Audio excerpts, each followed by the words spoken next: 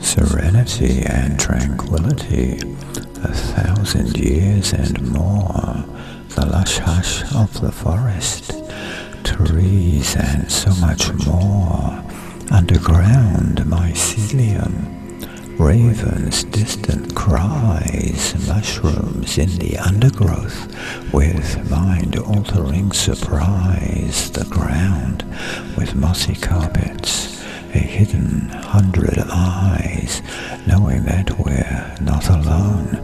By nature, we are tied to the quiet in the forest, where tranquility endures, quietness evolving.